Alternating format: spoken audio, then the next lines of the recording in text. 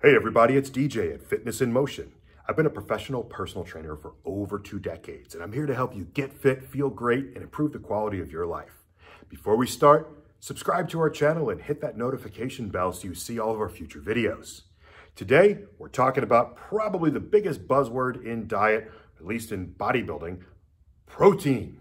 Oh my goodness, protein. Where do I get my protein? I hear this comment. It's absurd. It's ridiculous how much I hear about it. And everybody's super concerned about where do we get our protein? How much protein do I need? In fact, a good friend of mine from school, back from junior high school on up, recently sent a note on Facebook that some coach that she hired, she was looking for the Holy Grail, the 6-pack abs, and she'd hired a coach, and the coach said that she needs more protein. That's how she's going to build a 6-pack.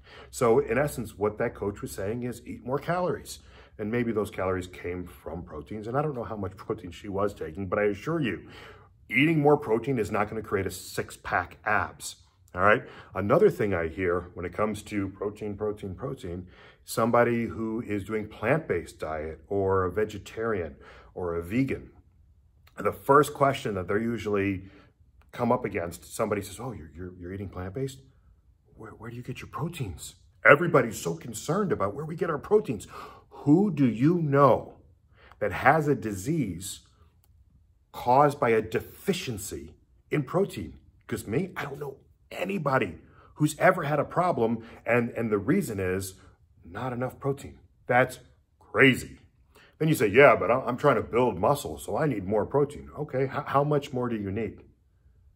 It's a question people don't know. And then there's these equations. Well, guys should be eating a gram per pound. Okay, so let's say that person is 230 pounds. So you're saying they need to have 230 grams of protein. That fits your equation. But what if that person is carrying an excessive amount of body fat that makes up the 230 pounds and their goal is to drop 75 pounds? Should they still be getting 230 grams of protein? And do you know how many calories are there with those 230 grams? It's a very simple number. There are 4 calories per gram of protein. So if they're going to increase their protein intake from, let's say the normal person's having 95 grams up to 230, all right, we're adding quite a bit of calories to your daily diet. So there's this huge emphasis on protein. And let me just say for the record, yes, I believe proteins are the building blocks of your muscles. That's where the amino acids build more muscle. That's how the muscles get stronger and build back more powerful is through amino acids, which are found in protein. It's the building block in your muscle.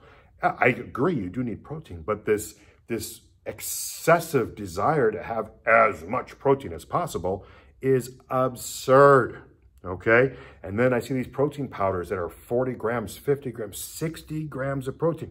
How much can you absorb at one time? And you know what? It's a rhetorical question, but I'll tell you real fast, your stomach's going to tell you. Trust me, if you've had too much protein, you're going to know about it. You're going to find out pretty quick. And people around you are going to know about it too. Enough on that.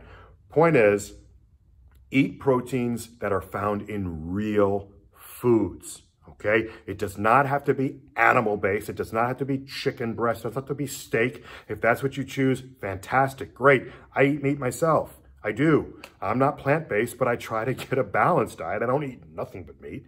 So make sure that we're getting sufficient proteins through real foods, because that's how our body's going to process it the easiest. That's going to be the most natural. It's also going to be in a number portion that our body can absorb and really keep and use for the muscles and not just try to pass through.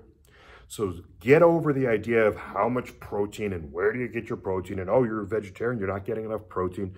What's enough? It's crazy. Let it go. Look at your calories, okay? Body weight is gained and lost through caloric intake versus caloric expenditure. That's it.